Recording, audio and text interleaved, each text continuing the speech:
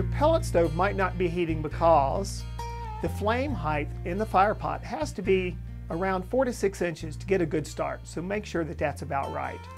You also want to make sure that the convection blower is coming on after about 10 to 15 minutes to keep the fire going.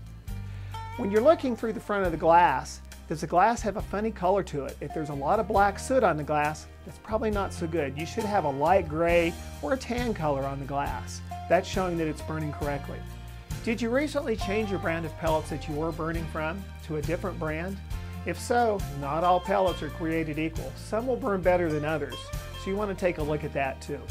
And if that's not it and you've gone through all these other steps, you might want to call a service tech.